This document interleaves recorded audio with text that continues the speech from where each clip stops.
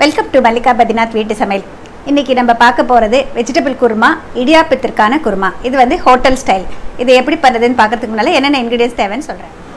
இப்போ இதுக்கு தேவையான பொருட்கள் பார்த்தீங்கன்னா, இதில் ஒரு உருளைக்கிழங்கு, கேரட்டு, காலிஃப்ளவர் இது வந்து ஸ்டீம் குக் பண்ணி வச்சுருக்கேன். அதே மாதிரி முட்டைக்கோசு, பட்டாணி எல்லாமே கொஞ்சம் கொஞ்சம் இதை வேக வச்சுட்டேன். வெங்காயம், ஒரு வெங்காயம் பொடியாக கட் பண்ணி வச்சுருக்கேன். தக்காளி 1 இல்லைன்னா 2, இந்த குவான்டிட்டிக்கு தகுந்த மாதிரி நீங்கள் கட் பண்ணி வச்சுக்கோங்க. இதுக்கு இஞ்சி பூண்டு விழுது 1 டீஸ்பூன், மஞ்சள் தூள், உப்பு, மிளகாய்த்தூள், தனியாத்தூள் வந்து 1.5 டீஸ்பூன் அளவு வச்சுருக்கேன்.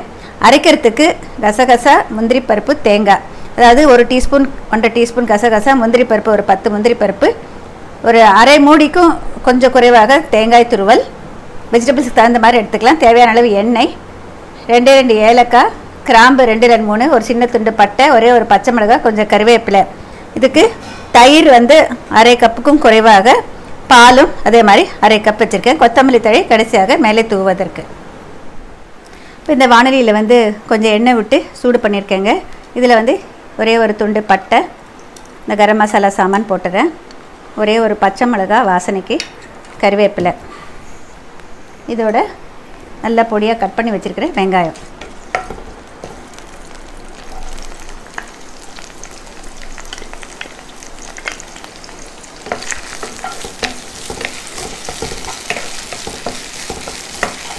வெங்காயம் கொஞ்சம் வதங்கணுங்க. பாதி வதங்கிய பிறகு தக்காளி சேர்த்துக்கலாம். இதுக்குள்ளே நம்ம மிக்சியில் வந்து முந்திரி, கசகசா, தேங்காய் சேர்த்து அரைச்சிக்கலாம் விழுதா. இப்போ இது வெங்காயம் லேசாக வதங்கிய பிறகு இஞ்சி பூண்டு விழுது சேர்த்துக்கலாம். 1 டீஸ்பூன் அளவு சேர்த்துக்கிறேங்க. இதோட பொடியாக கட் பண்ணி வச்சுக்கிற தக்காளி சேர்த்துக்கலாம்.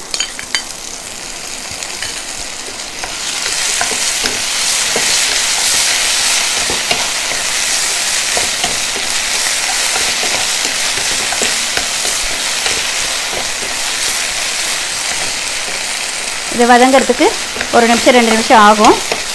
கனலை குறைச்சிட்டு மூடி வைக்கிறேன். இப்போ மிக்சியில் அரைச்சிக்கலாம். ஒரு சின்ன மிக்சி ஜாரில் வந்து முந்திரி பருப்பு போட்டுக்கலாம்.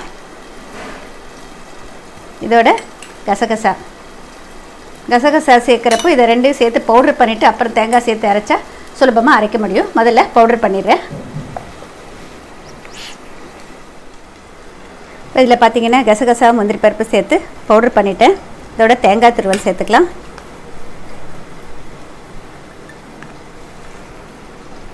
கொஞ்சமாக தண்ணி சேர்த்து அரைச்சிக்கலாம்.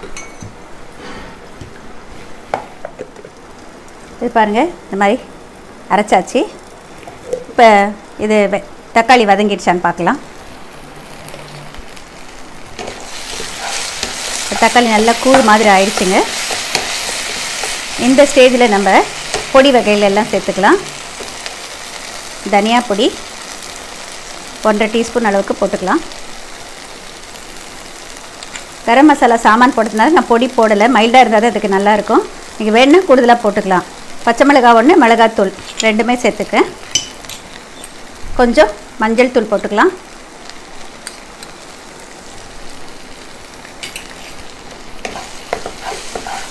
இது நல்லா ஒரு தடவை கலந்து விட்ட பிறகு தயிர் வச்சுருக்கோம் இல்லையா, அந்த தயிரை கொஞ்சம் சேர்த்துக்கலாம்.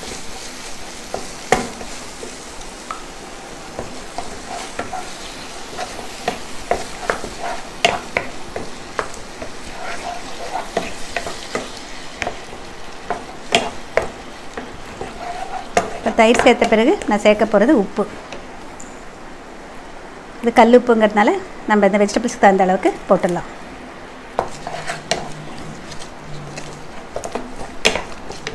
இப்போ இந்த வேக வச்ச காய்கறிகள் எல்லாம் இருக்கு இல்லையா, இது எல்லாத்தையும் ஒன்றா சேர்த்துட்டேங்க. இதை இதில் சேர்த்துறேன். இதில் நீங்கள் வேறு எந்த வெஜிடபிள்ஸ் வேணுனாலும் வீட்டில் இருக்கிறது சேர்த்துக்கலாங்க. நான் பீன்ஸ் எல்லாம் போடலை. உங்கள்கிட்ட இருந்ததுன்னா எல்லா வெஜிடபிள்ஸும் போடலாம். அதாவது நாட்டு காய்கறிகள் தவிர இங்கிலீஷ் காய்கறிகள் எது வேணால் போடலாம். ப்ரோக்கோலி போடலாம், ஸ்வீட் கார்ன் போடலாம். இப்போ ஒரு தடவை கலந்து விட்டுட்டு, இப்போ நம்ம கடைசியாக பால் வேறு சேர்க்க போகிறோம், இந்த அரைச்சி விழுது வேறு சேர்க்க போகிறோம். அதனால் வந்து அதிகப்படியான தண்ணி ஊற்ற வேண்டாங்க. இப்போ இதை ஒரு தடவை கலந்து விட்டுட்டு அரைச்சி விழுதை சேர்த்துக்கிறேன். நம்ம தேங்காய், முந்திரி பருப்பு, கசகசா அரைச்ச விழுதை சேர்த்துக்கலாம்.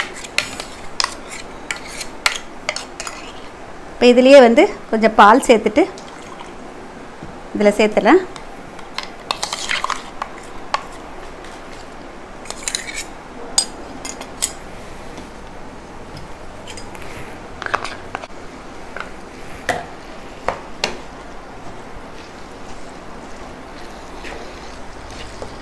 நம்ம அதிகமான குவான்டிட்டி பண்ணிங்கன்னாக்க பால் அதிகமாக ஊற்றணுங்கிற அவசியம் இல்லைங்க. அரை டம்ளர் போதும்.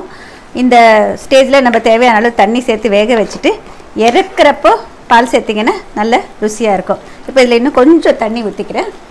இந்த இடியாப்பத்துக்கு நமக்கு எந்த அளவுக்கு தேவையோ அந்த மாதிரி நம்ம தொட்டுக்கிறதுக்காக.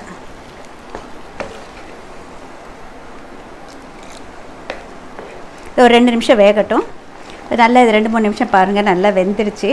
இதில் இப்போ லாஸ்ட்டு நான் ஆஃப் பண்ணுறதுக்கு நல்லா சேர்க்குறது கொஞ்சமாக பால், கொத்தமல்லி தழை, அரிஞ்ச கொத்தமல்லி தழை இதோட ஆஃப் பண்ணிடுறேன். இப்போ லேசாக நம்ம கலந்து விட்டாக்க அந்த குருமா தயார்.